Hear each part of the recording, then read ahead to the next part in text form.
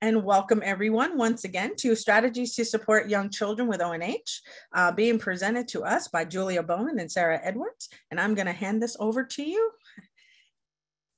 Okay, so for those of you who don't know us, I'll start introducing myself. I'm Julia Bowman. I'm one half of the Birth to 3 program at Illinois School for the Visually Impaired. I've been in this position for about 12 years. Prior to that, I was a scientist, but that all changed when my daughter Mary was born with visual impairments. And since we were living in Boston at the time, we were supported by Perkins School for the Blind and were able to participate in the Perkins Infant Toddler program. And from there is where I found my new career and my love for Birth to 3 early intervention services for little ones with visual impairments. Okay, and I am Sara Edwards. I'm the other half of the Birth to 3 program at ISBI. My story is very similar to Julia's. Our paths definitely crossed due to our children. I have been a teacher for students with visual impairments in the early intervention program for about 10, 11 years now. Similar to Julia, I did something totally unrelated. I actually worked in the actuarial field. I was in early intervention with my 2 kids. Both of my kids have Leber's congenital amaurosis, and so they receive DTV services. My DTV always encouraged me to go back to school and get my vision degree because she simply wanted to retire and needed a replacement for our area. And she said, "You know more than we do because you live it." I kind of pushed back for a couple years, but then when my youngest started school, I did decide to go back and I did get my teaching degree. And I have no regrets. I think that this is exactly where I was meant to be. So Julia and I have been working together for about the past 10 years.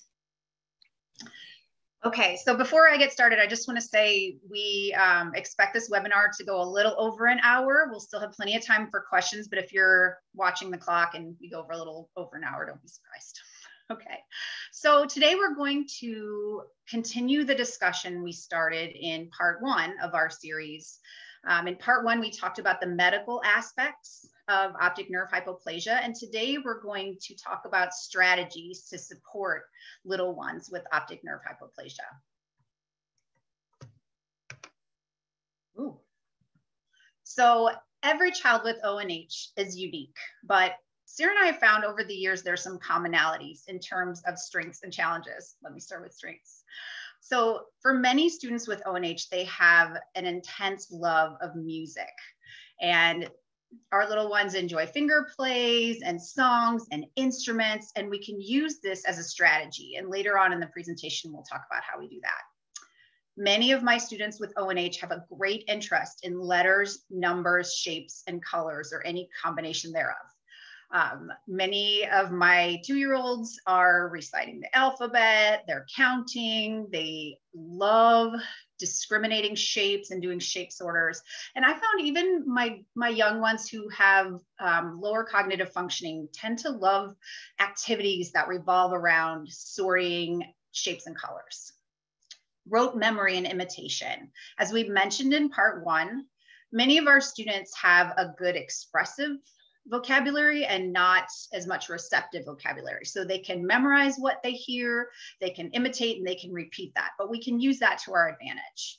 And finally, many of our students are mobile. So whether they're rolling, crawling, or walking or cruising, they can access their environment by moving. Now, this doesn't include every single student, but there are probably the statistical majority are mobile. So now looking at challenges.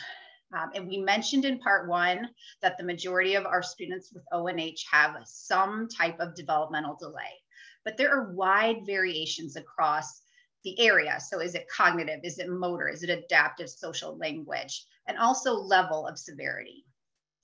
Mood, temperature, and sleep issues are often caused by that miswiring of the hypothalamus, because those are autonomic processes. They're regulated by the hypothalamus. And then because of those medical issues, children with ONH have difficulties with regulating these factors. Health issues and medication side effects. We know that the statistical majority of students with ONH have endocrine issues, such as a hormone deficiency. And so they are most often on a medication. And later on in the presentation, I'll show some of those side effects, which can be very disruptive to a child's day. Behavioral challenges. All of part one discussed how the medical aspects and the sensory aspects of ONH can manifest as behaviors. So we're definitely going to address that today. And finally, atypical reactions to sensory stimuli. This is probably the number one thing that I hear from parents is, talking about sensory issues and how can we address those. So we're going to break it down into different categories of intervention. We'll talk about behavior strategies, social skills strategies, language strategies, and visual strategies.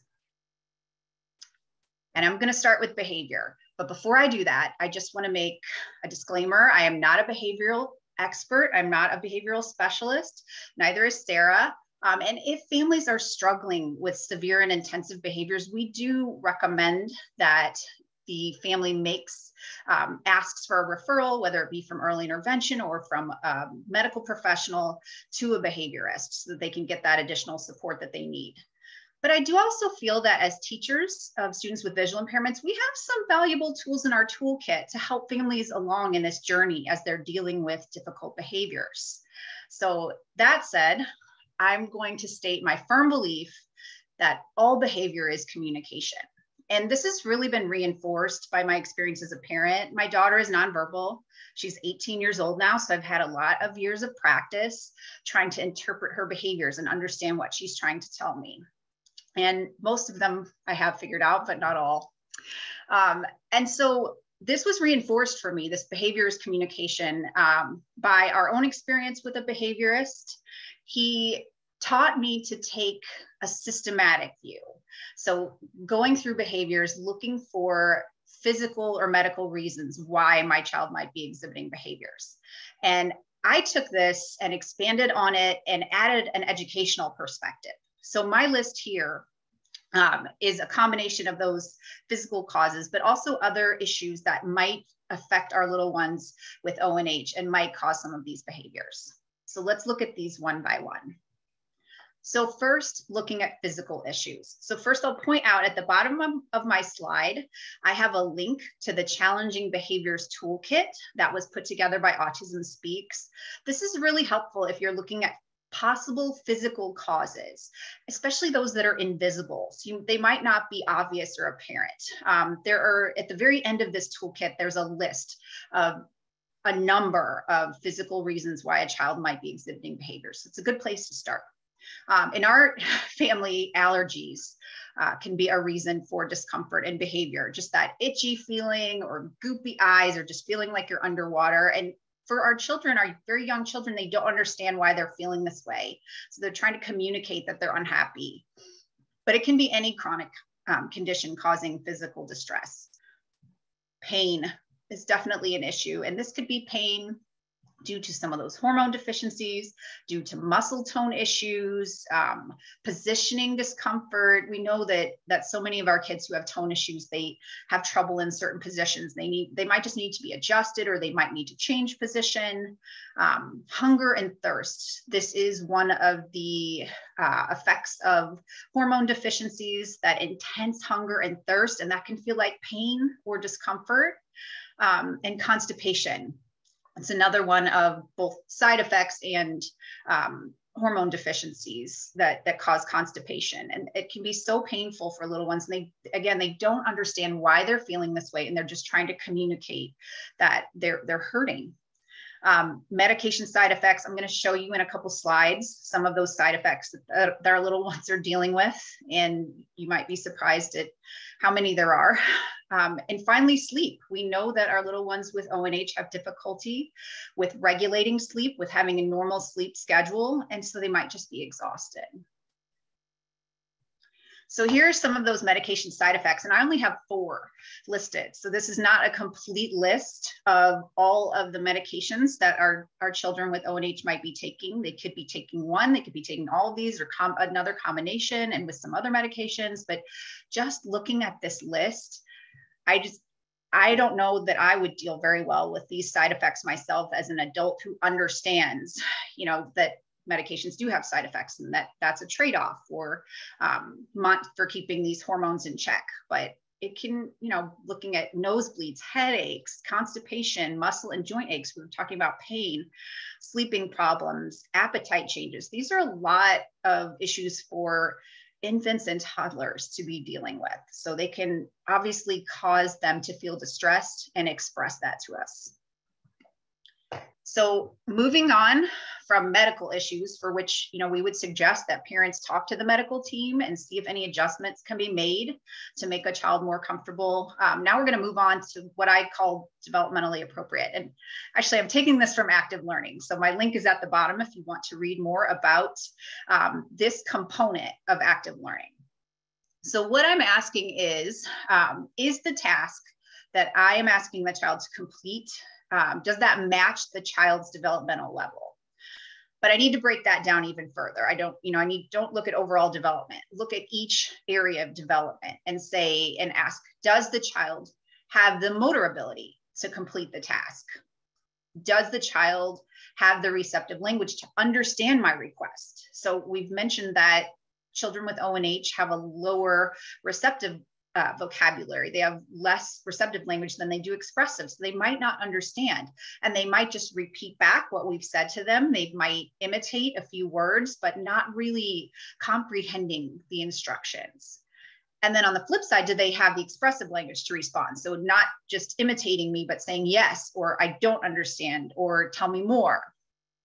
And then does the child have the social and emotional skills to interpret the communication? So do they understand that serve and return, like I'm asking them something, they should respond back, not just imitate me or, go and do something else, that there should be an exchange of ideas. And finally, is the task too easy? And we'll talk about that in a couple of slides. But let's zoom in a little bit more on developmental appropriateness. So social and emotional development for a child with visual impairment, and especially a child with optic nerve hypoplasia, that level might be different than physical, cognitive, or motor levels. So knowing that, it's important to look at that particular level of development and then choose a task that matches that level, that social, emotional, developmental level. It's also important to recognize your students' behaviors in the context of their social and emotional developmental level. And I just put two examples. For example, at 0 to 2 months, grabbing and pinching is a request for contact, not aggression. But when you have a chronologically 2.5-year-old and you see this behavior, you might not immediately think, oh, well, that really lines up with their social, emotional, developmental level. You might just think they're being aggressive. Similarly, at 10 months, social, emotional, developmental level, a child might hit an adult with an object to get their attention. Again, this is not aggression, but when you're looking at an older child, maybe even a teenager who's doing this and not looking at it through the lens of their developmental level versus their chronological age, it might be confusing. So next, boredom. Boredom is another reason children might be exhibiting behaviors. I mentioned on the developmentally appropriate slide that a child might not be interested in a too easy task. And I know from my own experience that sometimes, children are asked to repeat a task because they're able to do it, but then they're asked to repeat it over and over and over, and eventually they become bored and, they're no longer interested, and they might show some behaviors to express that. Also, when we're looking at any child with a visual impairment, that child might not be aware of opportunities to explore. So they might not engage in independent play because they're just not aware of what there is to explore and play with. A child might also not be able to access materials due to motor challenges. So we add in that lack of incidental learning and awareness to motor challenges, and we have a child who, really is only able to access his or her own body for entertainment and sensory input. And I want to take a look at this chart here on the side that shows how children spend their day looking at a non-disabled child versus a disabled child. And so the non-disabled child is participating in gross motor activities, fine motor activities, communication, playing independently and playing with other children. Whereas a child with a disability is doing activities of daily living. They're doing therapy and doctor's appointments and playing with adults, as well as spending time alone. So just thinking about the lack of opportunities, the lack of those, chances to practice social skills and seeing peer models and just doing different types of activities throughout the day, that you can see how our little ones with optic nerve hypoplasia might become bored. So what do? We can provide access to materials. I have 2 links at the bottom, which will both provide you with many ideas as to how to create active learning environments and or materials. I call them stay put materials. I did not coin that term. But it's a predictable environment or predictable material. The child will know where the toys are and they know what to do with them. On the right, I have a picture of an active learning smock. This is actually from CVI Teacher, if you wanted to look this one up. It was created by Ellen Maisel. And what she did was she sewed some little curtain rings on this apron, on this smock, and then attached toys, some bells, and they have, it's a nice black background. It was created for a child with CVI, just given those visual characteristics. But also the toys are right here at chest level. And I found that materials such as this really benefit a child whose hands are inward, whether that be due to muscle tone issues or, just being very tight in their upper body, or whether that's defensiveness and they're just drawn in and they like to keep their hands at their chest. I have a couple students like that. But having those materials right here, that allows them that repeated access. The toys don't roll away, they don't fall, they don't go anywhere. And so that child can practice the skills, whether that be opening and closing the hand, making the bells ring, grasping. And these environments and materials are so flexible. You can change out what types of materials you place on there. And it doesn't have to be a smock. I am not a talented seamstress, and so I tend to use t-shirts and then attach strips of Velcro that adhere to fabric, and so then I can stick toys onto the Velcro strips, and so then I'll have a little active learning t-shirt. And those have worked really well for my students whose arms are pulled in for whatever reason, because they have that continued access. So my last point here was that the child knows what to do once they have that material or have that environment, because routines are so important. So structure and predictability are very calming to a student with optic nerve hypoplasia. But in real life, things can change. So we could have a new environment that a routine takes place in. There could be staff changes if we're talking about a classroom or a day program or music time or library story time or whatever. Or family changes can happen. Who's living in the home and divorce or separation. So these things change a child's daily routine, and that can be really upsetting. We can also look at, if we're seeing behaviors, what time of day is the routine happening? Did that change? So it's just another clue. What we can do is try and create mini routines throughout the day. So even if the overall picture of a child's day, week, or month will change, we can give them these predictable mini routines that they can count on and give them a clear beginning and a clear end. Incorporating new activities into the routine slowly and teaching laterally, and then also incorporating breaks when we're giving challenging tasks. Now we know transitioning in and out of routines can be difficult because it's unpredictable. The child doesn't know what's coming next once my comfortable routine has ended. So what we can do there is give the child a warning that the transition is coming. We can use a countdown timer, maybe something that vibrates or ticks, makes noise. And once the child is moving into the next activity or routine, give them some time to adjust into the routine, understand the structure of the routine before we place demands. So just give them a little bit of time to adjust.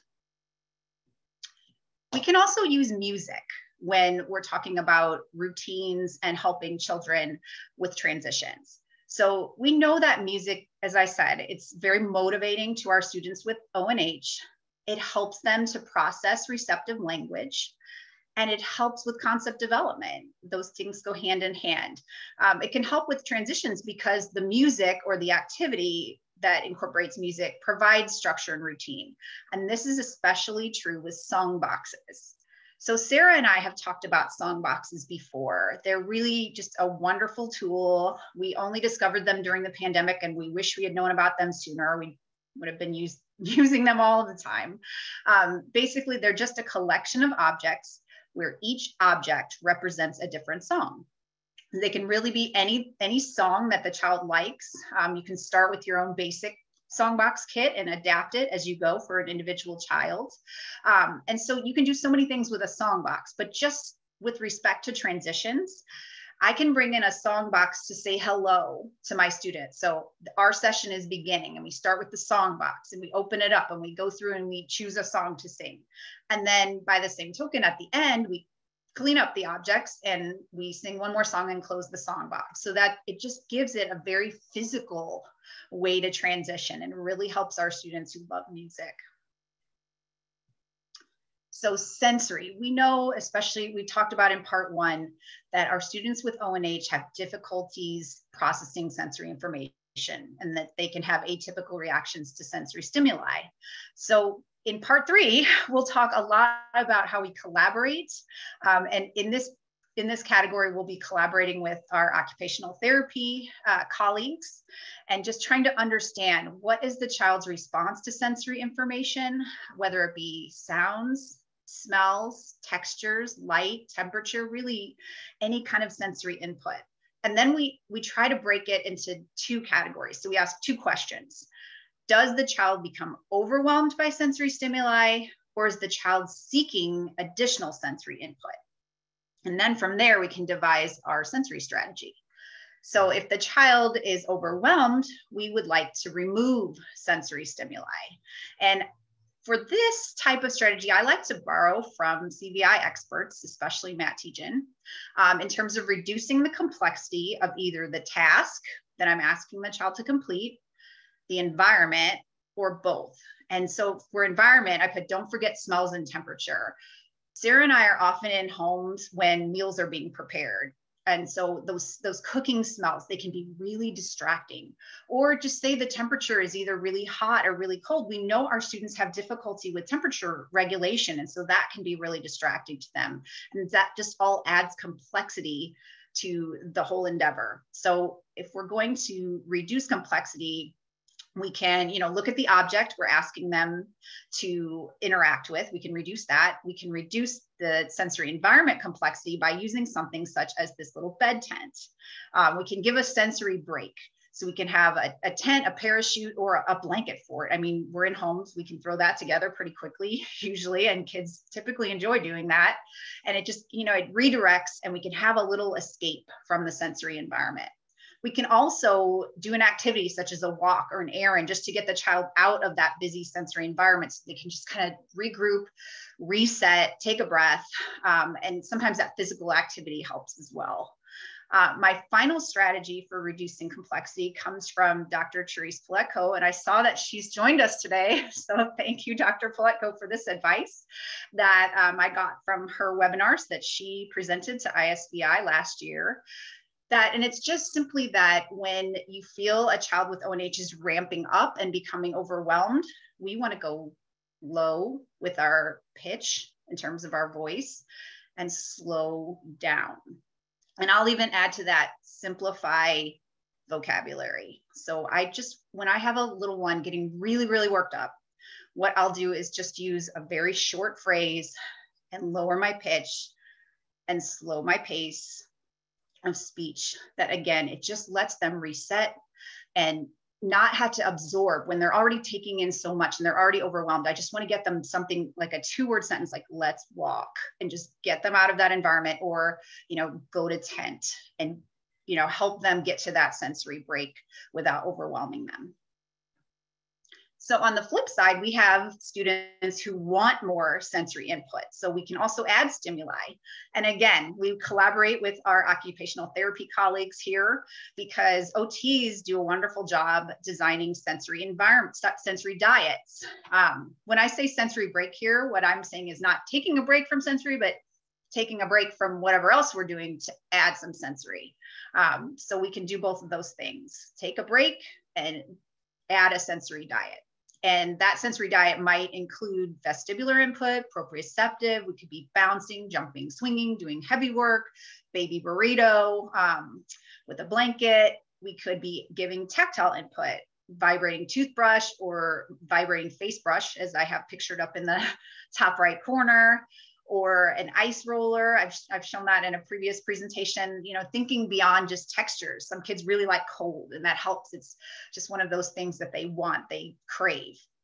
If you've seen any sensory diets put together for some of your other students, you can come up with other ideas you can suggest to the team, but it really just depends on that individual child and what they're looking for. We can also add sensory to the task that we're doing.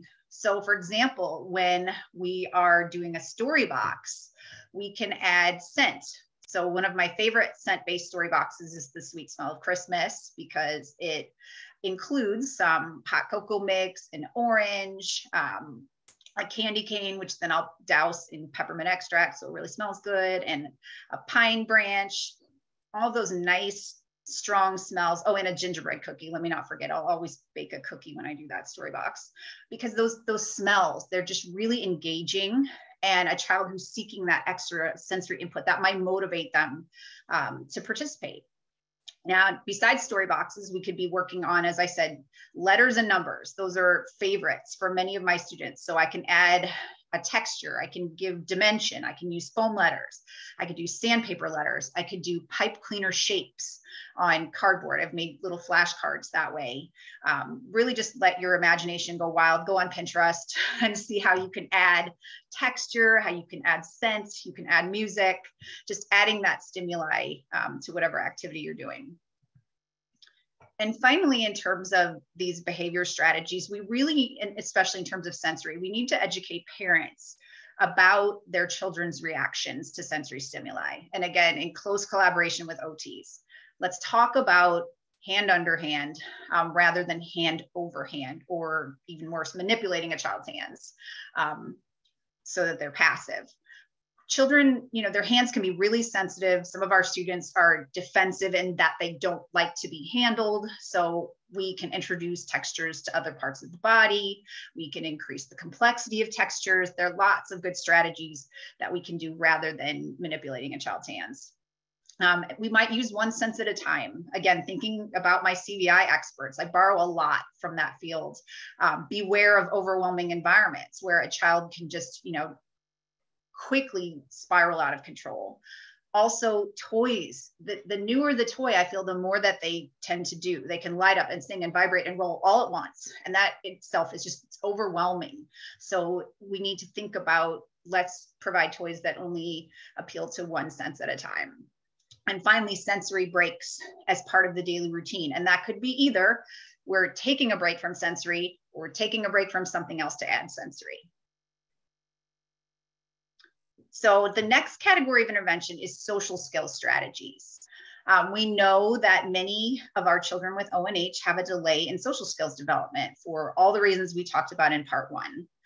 In addition to missing out on incidental learning opportunities, that's typical for a child with visual impairments, children with ONH have additional social challenges, such as that lower level of receptive language that's affected by their sensory integration and perceptive behaviors. They're just not always able to absorb and understand what is being said to them. They're not able to, process that because of these other behaviors and other sensory issues.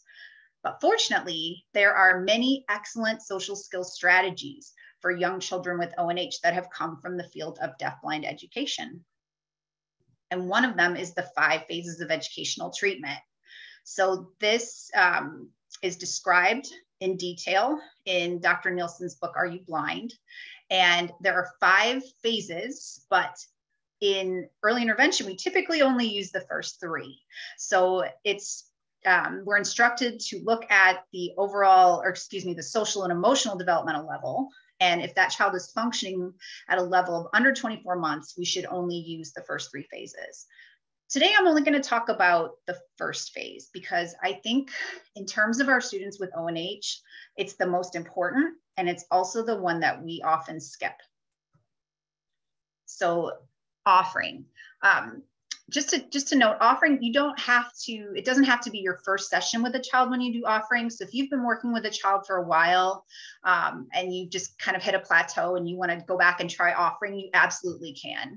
In offering, the most important thing is to make no demands of the child. You're simply playing near the child with a toy that hopefully will inspire them to join you. But your goal is to increase in awareness of social interaction. You want to teach the child that he or she can initiate that reaction, that interaction, that we're not going to force them. We're not going to ask them to do something. It's his or her choice, that they can join into the activity. They can join in to play with us. And that just builds trust. At the same time, in my experience, it might not be the first thing that I bring in that really motivates a child to interact with me. So I learn very quickly a child's likes and dislikes. I can try a whole bunch of different toys with different sensory features and just different properties in terms of visual, auditory, tactile, all of that. And I am taking data the whole time I'm doing offering, even if it doesn't look like I'm doing a whole lot since I'm not interacting with the child directly. So one example of offering that I use is my drum. This is my gathering drum. I don't often bring the drumsticks in because just how they might be used other than for drumming. But often I'll have the drum and I'll be sitting and playing it in the middle of the room. I could also have a harp. I have a little auto harp that I bring in, or my wind chimes, or some bells or shakers. It could really be anything, but you can see the theme that many of my students like music, so I'll tend to start there. It could be a noisy toy that's crinkly or squeaky. It could be a texture blanket, but really I'll just be sitting most of the time in the middle of the room playing with something such as the drum, and my student will eventually wander over and start playing the drum, usually on that side opposite of me, but they'll feel that I'm playing the drum, because when they hit it, if my hands are on it, it won't vibrate. If my hands are off, it will. And so then we're starting to interact with each other that way. And they might get closer and closer to me and start feeling what my hands are doing. And it can just lead to such a nice social interaction where the child has initiated, where the child is active, an active participant. So now I'm going to switch over and let Sara talk about another strategy, which is coactive movement. Great, thank you. And so this second half will take about 30 minutes. So we should be wrapping up and ready for questions about 10 after. So, all right, so we are going to start with coactive movement as another strategy for developing social skills. And coactive movement is based on the work of Dr. Jan van Dijk. And it really helps us gain the trust of a child. And rather than us doing something for the child, we are doing something with them. So coactive movement is really just as it sounds. We're moving together with the child, and in doing so, the children are learning. It could just be a simple movement that we'll have some strategies we'll share later, just simple coactive movements that we're doing with the child, but it can also be an activity that we're doing with them. And we're just kind of moving those pieces of the activity together. So again, children will learn new skills through different activities when we are doing something with them and not for them. So if you've ever listened to Julia and I, we're obviously very big proponents. We want our students and we want our children to be active participants while we work with them and throughout the day. And I think it was Dr. Lily Nielsen that said, you know, we want our children to be doers and not done-toers. So coactive movement is a great strategy. This strategy actually works best when a familiar person, such as a parent or a caregiver, is the adult play partner, because one, that child is comfortable with their parent or caregiver. They trust that parent and caregiver, so they're more likely to engage in this activity. Also, the parent or caregiver is most likely going to be better at reading the child's cues. They'll have a better understanding of what behaviors mean, what the emotions mean. And this is important because we want the child to stay engaged. We want them to be active participants. So the adult play partner needs to be able to read engagement cues versus disengagement cues. They need to be able to determine if those behaviors are indicating or communicating that the child is interested in the activity, they're enjoying the activity, and we should continue.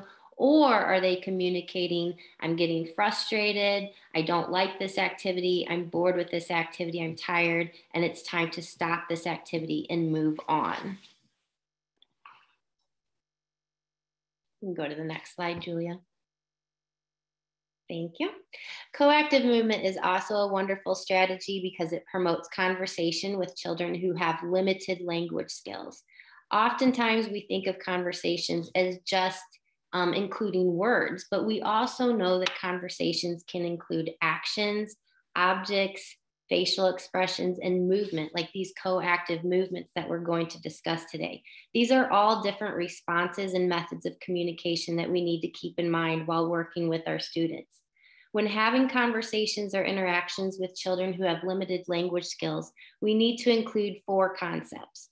1, it needs to include a short turn-taking format in which the adult and child alternately engage in actions with or without objects. So that drumming activity that Julia just shared would be a great turn-taking activity.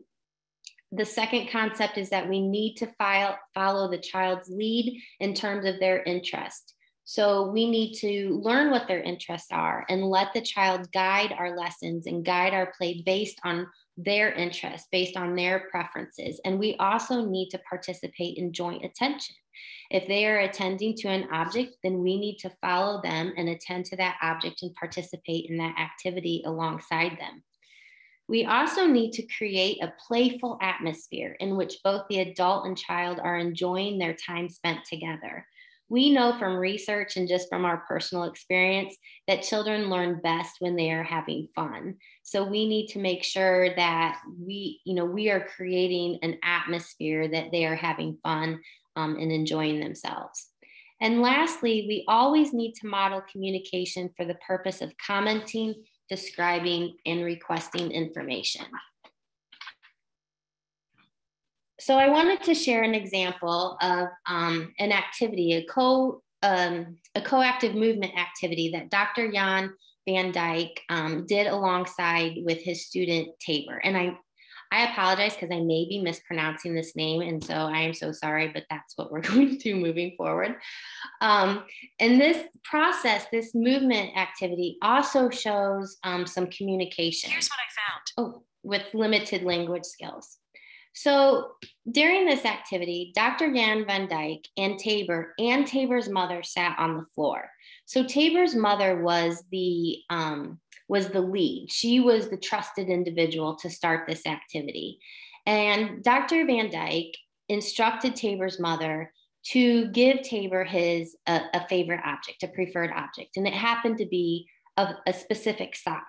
So she gave Tabor a sock, and they gave him some time to play with it, explore it, manipulate it. And after a while, Tabor's mother then was requested to offer Tabor a second sock. Now, this second sock was of a different material. It felt different. It looked different. And she had to offer it to Tabor. So she either offered it by presenting it next to him, like in front of his body, or she placed it on the leg, on his leg. And when Tabor was ready, he put down his preferred sock. He grabbed the second sock, he played with it, manipulated, explored it. And then when he was done, he put it down, and then he searched for that first sock, and he went back to exploring that first sock.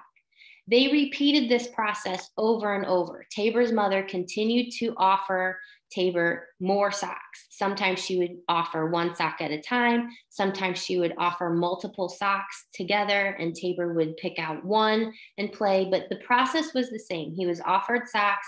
He played with them, but then he always put those down and always went back to that initial sock. During this whole process, Dr. Van Dyke gradually increased his involvement in the interaction, and Tabor's mother gradually withdrew her participation. So once Dr. Van Dyke became the ultimate play partner in this activity, he started altering the socks. He still offered the socks in the same manner that Tabor's mom had been doing, but he altered them. He maybe tied 2 socks together, or he maybe put a knot in the middle of one sock, or he put objects inside the sock. So he altered them, but the process was still the same. And Tabor would explore them, play with them, but he ultimately always went back to that initial sock. So as you can see, this is a coactive movement activity. They did it together. Something wasn't done for him. They participated together. And this process was also a conversation. And it included those 4 concepts. 1, there was turn taking. Dr. Van Dyke and Tabor's mother offered Tabor an object, his sock, and Tabor took it and explored and played with it. 2, they followed his lead, right? They used a preferred object, his sock, and they let him explore as he typically would. They didn't tell him how to explore it. They didn't correct him. They didn't show him. Oh, can we go back? Thank you. They didn't show him how to explore or tell him what to do. They just let him explore the socks on his own. 3rd, they created a playful atmosphere. It was slow moving. It was relaxed. Mom was involved. She's the preferred person, so she participated in this activity as well. There were no demands. Like I mentioned, Tabor was allowed to explore and play as he wanted. And then, of course, there was commenting, describing, without any verbal interactions. Tabor communicated, I like this sock the best. This is my favorite sock. I don't like that one. He did that repeatedly by always exploring the others, but putting them aside, and always went back to his own sock. And Dr. Van Dyke would comment by saying, I know you like that sock, but look what else we can do with these different socks.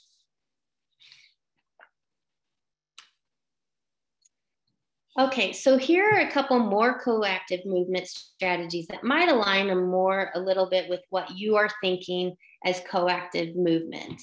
One is including a hula hoop. As vision professionals, we all like to use hula hoops, particularly when a child is starting to walk. You know, they can use that hula hoop as a pre-cane and kind of push it in front of them. I specifically like to use hula hoops just as games. It helps with some movement and some concept development. I like to hold on to one end of the hula hoop. The child can hold on to the other.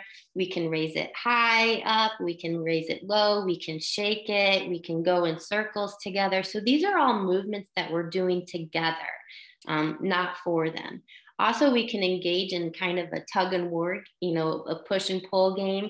That is great, particularly if the child has a weak grasp, because they don't want to let go of that hula hoop, so they might strengthen their grasp a little bit. Another strategy is row your boat. I like to use this strategy to help with transitions, like Julia was mentioning with the song box. It's a nice transition from one activity to another. You can do row your boat while you're sitting on the floor with the child. Maybe you're behind them, you know, they're facing away from you, you're behind them, or maybe you're sitting facing each other and you're going to row your boat together. I recently had a child that was walking or could walk. He preferred not to walk. He preferred not to bear weight. But in order to get him to stand up, he enjoyed row your boat. So if he wanted to do this, he had to stand up. So we would stand up, we would face each other and hold hands, and we would engage in row your boat. And then when we was done, then I would say, okay, walk. And we had to take 4 or 5 steps before we did row your boat again. Drumming is a nice coactive movement. Julia just shared that. You don't have to have an actual drum. You can use coffee cans. You can use, you know, shoe boxes. You can use mixing bowls, whatever's in the home, but those are nice little coactive movement activities. Walking, as we've pictured on the top here, the little child walking on an adult's feet, so they can feel that movement. Again, we're doing something together. We're not doing it for them. I have had children that can walk, but they kind of need to be shown that movement is kind of a trigger to their memory, like what they're supposed to do. And so once we walk around the room together, then they just take off again. Rocking and bouncing are all nice coactive movement strategies as well, and those can just be included in play or in some type of social games. All right, so some more additional strategies for social skills is just incorporating more social games, just simply playing with a toy. Julia and I are in the homes, and so often we can see the siblings and other family members, and we can encourage them to all participate in some games together. So even if it's just simply rolling a ball or a truck back and forth, or, you know, having an older sibling build the tower and the little one gets to knock it down. Oh no, now we have to build it up again. These are all great social games that encourages turn taking and some speech development while, you know, doing something together with others. Pretend play is huge.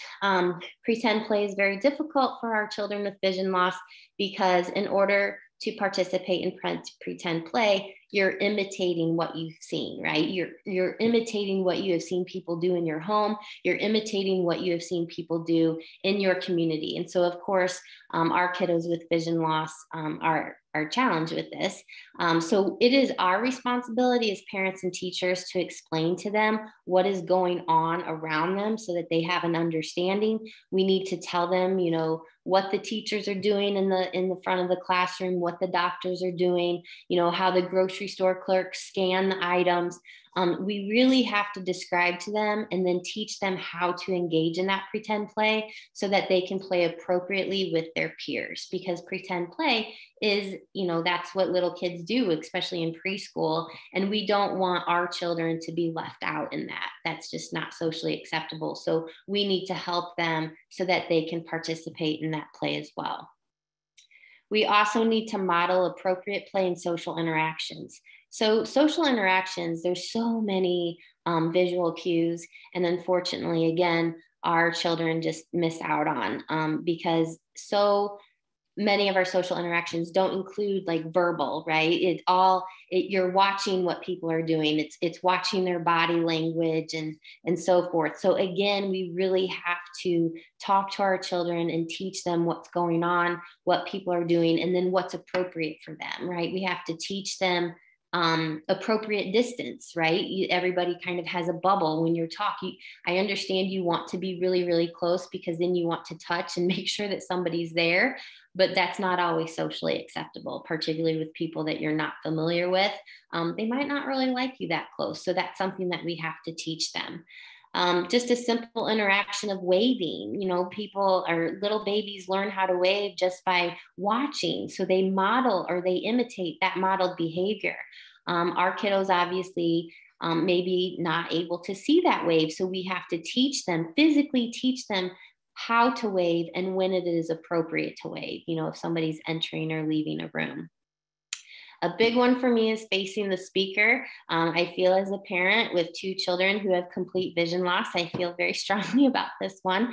I can handle you not making eye contact with me, but I cannot handle it when you have like your back to me and talking or looking the other way. Like we need to teach our children how to face the speaker. It's just not socially acceptable to be looking in a different direction or having their back completely turned and engaged in a conversation. So it's our responsibility to teach them at a young age to turn towards the speaker while interacting with someone. Again, it's extremely important to describe to our children what is happening around them just so that they can act appropriately and they can understand what's going around them socially. We need to tell them like what are they hearing so that they have a better understanding. One example I always think of is my daughter, when she was younger, used to laugh. She thought it was so funny when she heard somebody crying. And I hear that a lot from families I work with. They'll talk about how their little ones just think somebody crying is so funny. And it's not socially acceptable for our kids to then laugh because somebody's crying. So I think about this and I think, but do they know that it's crying until we tell them that's somebody crying because that just may sound funny to them, right? It's a funny sound. So we need to tell them, no, that's somebody crying. You know, Lucy fell off the swing. She hurt her elbow. That's why she's crying. She's upset. So we have to do that so that our kids act appropriately to that. You know, it's just not acceptable. Or maybe the little boy is crying in the grocery store because mom told him no, he wasn't going to get the candy bar. So it's really on us to explain the whole situation. They don't get the whole picture, so we really need to describe that to them. Also, when they're in school, we need to let them know what the children are doing on the playground. Again, they're just missing out on these visual cues. Are the children just all kind of gathered in a circle talking? You know, are the girls all kind of gathered and doing like the little clapping games? Is there a group of kids off in the side yard playing freeze tag? You know, are they standing with the group and then everybody walks away, but nobody verbalized that because they just kind of all scattered and went their own way? So again, it's really on us to explain to them what's happening so that they can act appropriately. So, you know, sighted kids learn how to act appropriately socially by watching others. And so it's our responsibility to fill in those gaps for our kids. We can also provide them choices. Choices are great for developing social skills. So we can give them, you know, opportunities to decide which activity maybe they want to do. And by doing so, they're feeling important, right? And their decisions matter. And they do matter. It doesn't have to be my decision all of the time, and it shouldn't be my decision all of the time. So it definitely helps with some social skills, some social development, to give them those choices, give them some self-worth, and decide what's important and what matters to them. Also, there's no age that somebody shouldn't be doing a chore. So we can always find a chore in the home and in the classroom based on their age and their skill. So whether it's just picking up socks and putting them in the basket, or maybe it's emptying the basket of clothes into the washer, or maybe it's putting the spoons into the drawer, whatever it may be, we can find a chore for our little ones. And again, you know, it makes them feel important, and they actually typically they really do enjoy helping out. And most importantly, for social development, they start learning that what they do can and does affect others. And I think that's extremely important to give them that opportunity. All right, moving on to language. These strategies are not necessarily ONH specific, but these are strategies that Julie and I, and most often, you know, we incorporate these with any children who have a vision loss to help with language development. First off, we always encourage our parents to talk all the time. Children learn language when it's incorporated into their daily routines and they hear it repeatedly throughout the day. So regardless of whatever skill we're trying to teach them, you know, whether it's language development or whether it's a concept development or maybe some type of movement, repetition is key. So the more often we can introduce that, the more likely they will master that new skill. So incorporating language throughout their daily routines also provides more opportunities for interactions, and they're natural interactions. So we don't need to be asking families, and we really shouldn't be asking families to carve out extra time in their day to work on any specific skill. We don't have the extra time, and surely they don't have the extra time. And all of these skills, including language development, can be worked on throughout the day. And so we just have to coach them and encourage them to do so throughout their daily routines. As I mentioned, we just need to talk. We need to describe what we are doing. We need to describe what is happening around them so that they have a better understanding, so that they get the big picture. We need to tell them what they are hearing, what they are smelling, what they are touching, because if we don't explain that to them, then they have no idea. So an example would be yesterday. You could have gone out into my community. It would have been a great opportunity to teach a little one that what they were hearing was a bunch of lawnmowers. It was the, I would say the beginning of the lawnmower war season of 2023. And so now we'll hear lawnmowers until it snows again at the end of the year. But, you know, until we describe to them those are lawnmowers, And then why are there lawnmowers, right? Why do you need to cut your grass? I mean, it just ends up being a whole lesson. But again, until we explain that to them, they have no idea what they're hearing. What that's a dog barking out in the back, across the yard, or that's a plane up above. Or if we're walking downtown and the city bus, that was a city bus that just went by us really fast and you can smell the exhaust now. Or maybe we walked by a bakery and we have to explain what that smell is. You smell the bakery, they make the cookies and the donuts. So again, we just have to talk. When my children were in early intervention, that was the one thing that I remember my DTV telling me, is saying, talk, Sarah, you have to talk. Believe it or not, I'm not really a big talker. So she had to teach me how. She said, you have to explain everything. Put Ethan in the grocery cart, take him down the freezer aisle and talk about how cold it is. And she said, and don't mind everybody else. They're going to look at you and think you're crazy, but that's okay because this is what Ethan needs. This is how he's going to learn. Open up the freezer door, put his arm in so you can talk about how cold it is because he doesn't understand cold until he puts his arm in there. And then you explain, like, that's where the popsicles are, or that's where the chicken nuggets are.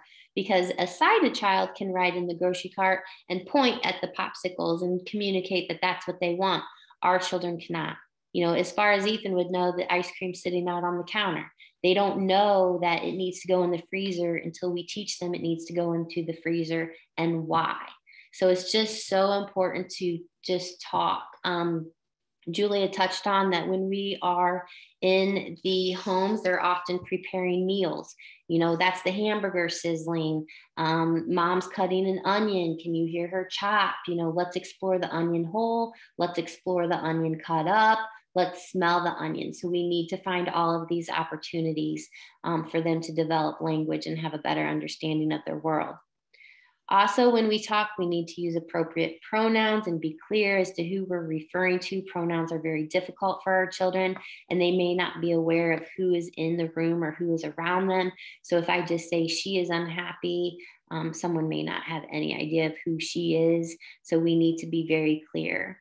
When we're playing, alongside, we need to say, I am playing, not mommy is playing, or I am getting dirty, not Sarah is getting dirty. Again, it's just very important for us to model the appropriate use of pronouns and language.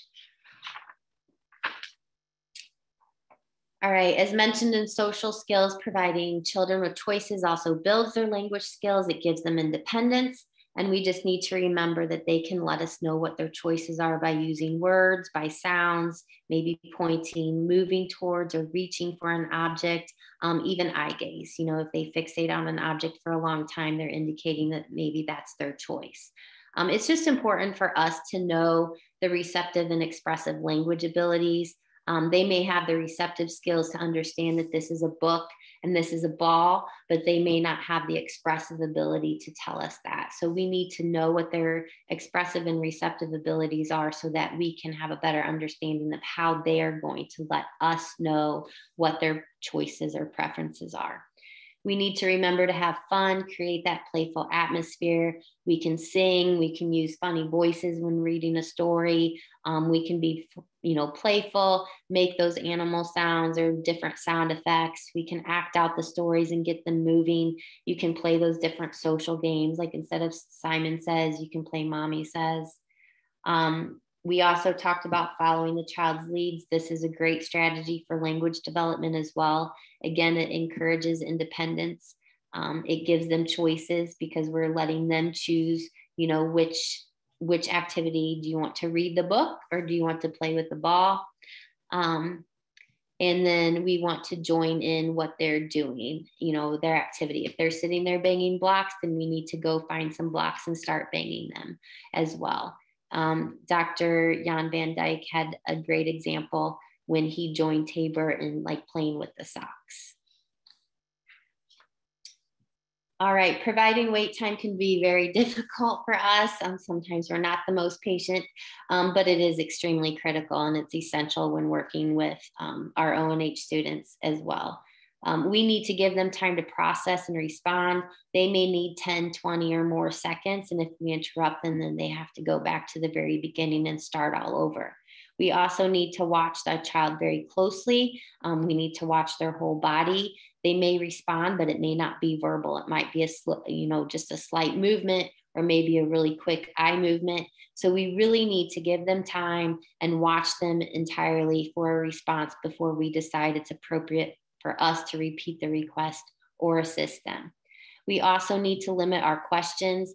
Julia kind of touched on this, just being extremely kind of slow, low, little words, minimal words.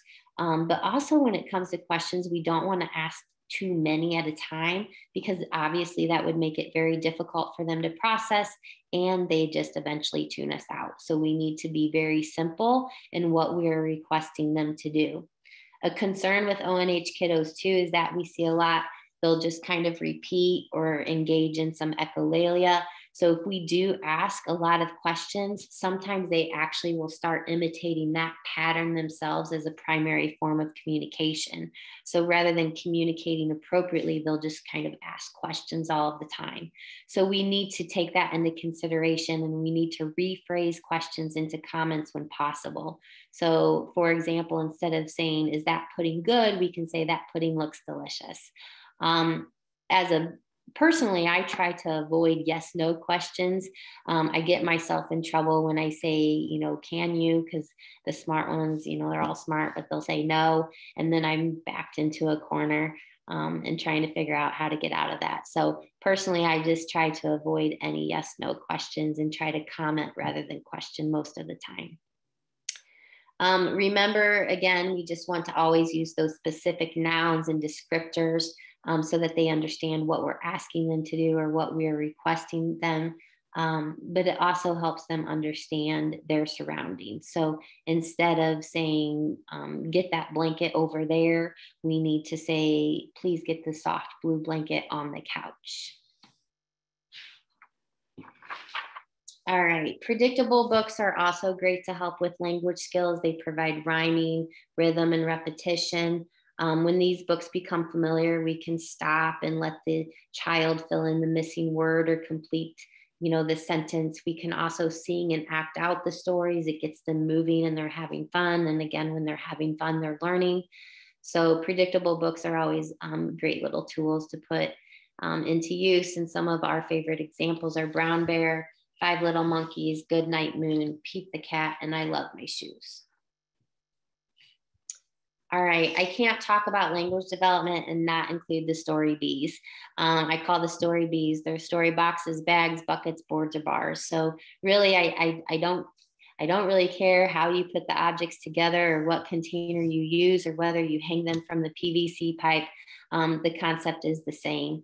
So with a story box, let's say what you do is you collect actual objects to illustrate the story. These are great for little ones that don't have the vision to enjoy an actual picture. So we use the objects to illustrate the pictures. And while we're reading the story, they can tactily explore the objects. So if Clifford's going to bed, then we might have a little soft pillow that they can tactily explore. So Clifford laid his head on the pillow. As the child expands skills, then instead of us offering the objects, we can actually request them to find the objects. So Clifford's getting ready to lay his head on the pillow. "Lucy, can you find the pillow, please?" Oh, that would be a "can you?" Find the pillow, please. And so that helps with object identification and some tactile discrimination. You don't have to use stories per se. If you're working on learning some different concepts, then you can fill these containers or hang items based on whatever concept you are introducing. It could be seasonal, such as summer, maybe some sunglasses, a hat, some sunscreen. Maybe if they have a certain interest, like dinosaurs, you could fill a bucket full of dinosaurs. Maybe they have a birthday party coming up, so you could include items that would be associated with that. If you're introducing letters, you can have items that start with a specific letter you're working on. Colors, you can have red boxes, blue boxes, items all with that particular color, same as shapes and textures. If there's a holiday that your family celebrates, you can also include items that would go along with that particular holiday. All right, moving on to visual strategies is our last. While working with children who have ONH, we must remember that the visual environment we must make sure that the visual environment does promote the visual performance. We also need to remember that acuity and functional vision does vary greatly with our kiddos with ONH, so we cannot assume that every child with ONH will use or need the same accommodations. Depending on their acuity, we may need to introduce and expose the child to braille and tactile materials. Of course, at birth to 3, we may not necessarily know that the path that they're taking. I always introduce braille and tactile materials unless, of course, the family is opposed to it. But oftentimes our kiddos with ONH may be visual learners and they may be dual learners. So unless there's an opposition, I always expose them to both. Also, if they have functional vision, we need to present materials within their child's visual field, but we also need to encourage them to visually search for objects or people outside of their visual world. So if they have a visual cut, let's say on their right side, we need to encourage them to look over to the right, because of course we can't let them think that there's never going to be an object on the right side. So just because they lack the vision there doesn't mean something won't be there. So we need to encourage them to search. We may need to increase print size. We may need to introduce them to some magnifiers or some type of magnification. We may also need to present materials on a high contrast background. Too many items presented at once or too close may also be a challenge, so we need to minimize visual complexity. We need to keep objects and images simple with nothing in the background. We may only be able to present 1 or 2 items at a time in isolation. We also need to be aware of the lighting environment and adjust the lighting as needed. Some children do really well if the lighting is dimmed. Some may need high illumination. We need to be aware of glare, particularly if things are laminated. We need to be aware of where the child is positioned and if the sun's coming in the windows or other light sources, if that's affecting any glare as well. Some of our children with ONH may need tinted lenses or some sunglasses or maybe a hat, or we may need to put some type of covering on the overhead lighting. Also, oftentimes our kiddos with ONH may have some depth perception challenges because one eye may be significantly stronger or greater than the other. In that case, we can include any fine and gross motor activities, container play, nesting, stacking, tossing or rolling a ball back and forth, pouring, or larger movements like practicing with stairs, slides, and crawling will all help with depth perception as well. Okay, so in conclusion, children with ONH do have a variety of unique strengths and challenges as we discussed today, but we also know that strategies can be implemented that will help them with their behavior and sensory needs, social skill development, language development, and visual needs in the home and classroom. So collaborating with other professionals is definitely critical. It's very important because ONH is a complex diagnosis, as you learned from part 1 and part 2. Children with ONH do need all disciplines to understand the diagnosis and their unique needs, which is why it's important for us to collaborate with all of the disciplines to make sure that the strategies help the whole child and not just bits and pieces. And we will share now some resources, and we also have part 3 collaboration on September 12th. So we have a few minutes. We've got about 10-15 minutes if anybody does have any questions. I'm trying to go back through the chat because I couldn't do it and not mess up your slides. I'm trying to look back through the questions. I saw one way back at the beginning about evaluating a child for CBI when I'm using those CBI strategies. I just want to be clear. These are just, I'm using the CBI strategies for my students with ONH. So these students do not, I mean, although students can have both, I was just talking about my kiddos who just have ONH, and I use these strategies that are designed for students with CBI. I feel that they do benefit my students. So I wouldn't have to do the CBI range for those students because they don't have a CBI diagnosis.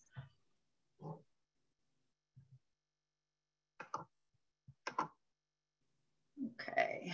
Did you see any others, Sarah? Well, You I'm might looking, this is Alaya. I'm looking through as well. There was a lot of comments. There were a lot of questions. I see one here. Do you usually conduct a CVI range for those kiddos you just mentioned, or just use the strategies? Yeah, so that's what I was just addressing, that if they don't have a CVI diagnosis, then I would not. Now, there are students who do have both, and then yes, we would. But I was just thinking of, I'm just using these strategies for any child with ONH because I think they help, because I think they're useful. And then there was one by, we have Christopher, I can't see the last name very well. Give me 1 second. Oh, where did it go? Sorry, I can't see his last name really well, but on here because it's cut off. What about situations where kids revert to music, areas of interest, or other calming behaviors that aren't socially appropriate because of lack of access to their environment?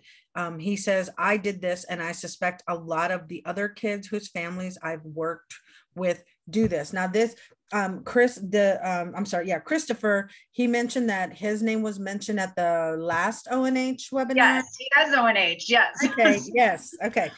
So yeah, so that was one of his questions. So what would we do if they revert? I'm trying to find how that they aren't socially appropriate. So we try to find activities that are socially appropriate. I mean, using music or calming behaviors can be socially appropriate. And we talked about giving those sensory breaks. So maybe that's the best way to answer it, is that make sure kids get an opportunity to do calming activities so that they're not doing socially inappropriate activities. Make sure that they are getting a chance to have those breaks throughout their day, whether it's to provide more sensory or to escape too much sensory input. And that's how I would answer that. Sara, do you have any other comments on that? No, because I agree. I mean, sometimes it can be appropriate. So we just have to find, if we think it's inappropriate, we just have to find something that's appropriate to replace it with. But I think I saw this in here too somewhere. Sometimes I think it is a matter of just being overstimulated. So if it would be appropriate just to kind of remove them and do give them that break.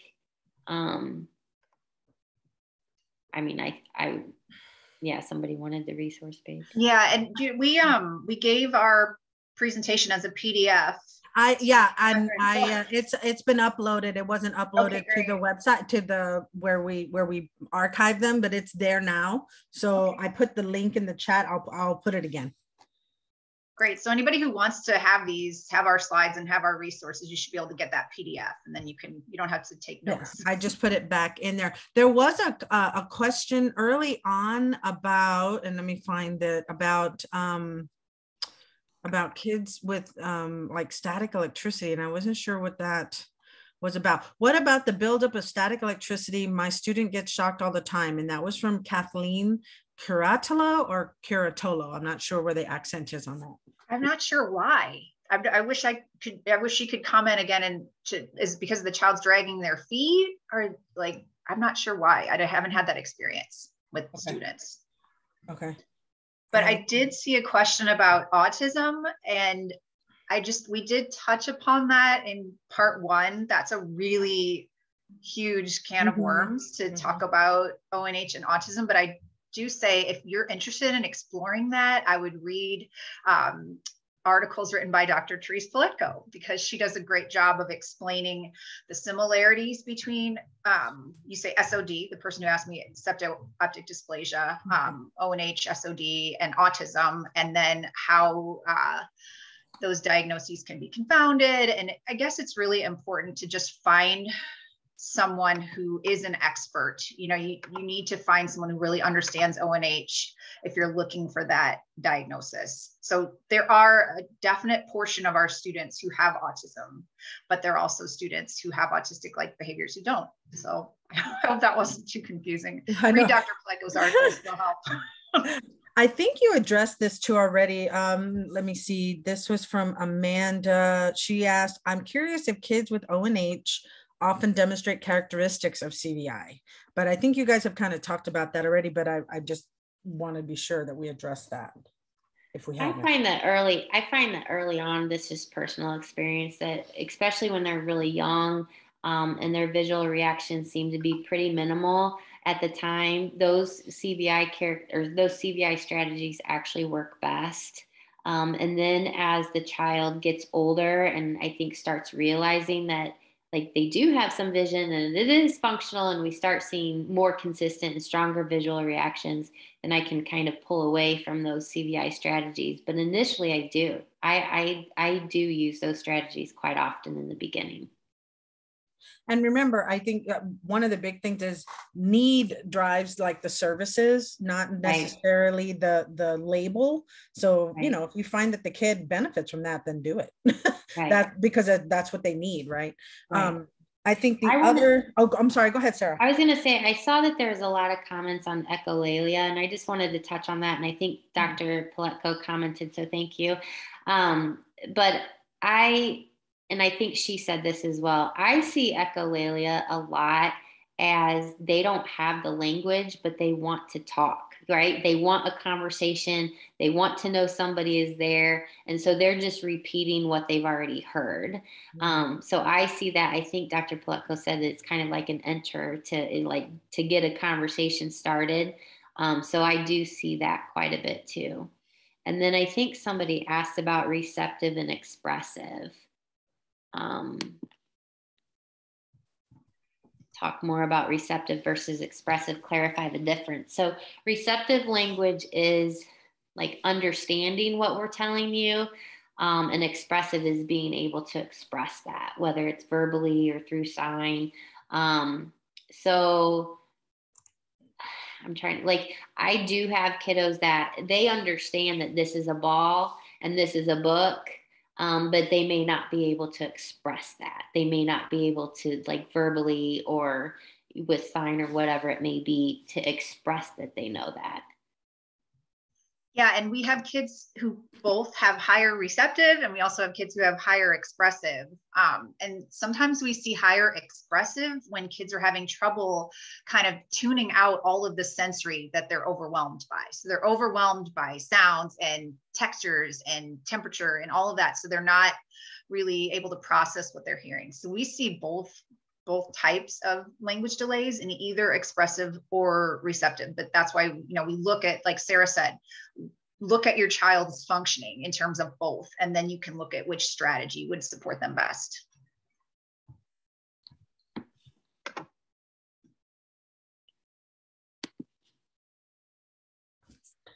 And then it looks like there was somebody said that Patty, could you show the resources slide again, please? Oh, it's up already. I had that up. Did I hit it again? No, it's there. It's there. I was just too busy looking in the chat box. You talked about the echolalia. And then Dawn had a question about, can you please remind me where to find info on emotional age? So there was a link at the bottom of my slide where I talked about social emotional development. Also, you could just go on activelearningspace.org. They have lots of information on social emotional development. And then, you know, if you just, I don't know if you're a teacher or a parent, any social emotional developmental inventory would have information about that. Like we use the Oregon assessment, although we don't usually assess social in Illinois, but we can look at that and at least get an idea. And then Susie had a question about, can an ONH kiddo use a video magnifier, or is that too much sensory input? Can I expect independence for this? So with babies, we haven't had a lot of experience with video magnifiers. But I would say that would be an assessment that could be performed on a school age student. And I don't see why you wouldn't give it a try if you could, you know, do an appropriate technology assessment. What do you think, Sara? Yes, I agree. I mean, I was just thinking, like with our little ones, we don't really have that opportunity. But I also think it really just depends on the uniqueness of each child. I think that some of my ONH kiddos could probably use that accommodation while others may not. So again, I just think it's a good assessment to determine if that's what would work well.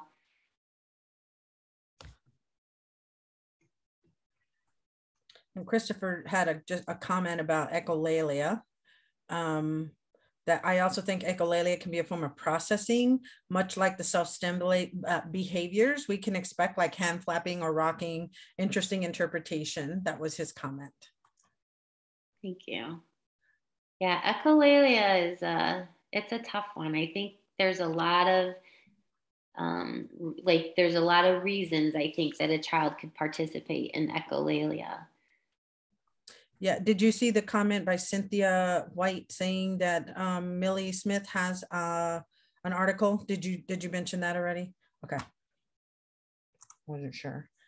All right, let's see. Well, I saw a question about muscle tone. That's just something we talked about in part 1, where those midline brain differences can lead to muscle tone issues. And I don't know, I mean, the question was about particularly upper arms, but I just wouldn't be surprised at any type of muscle tone issue for a child with ONH, especially low tone, just given those neurological connections there.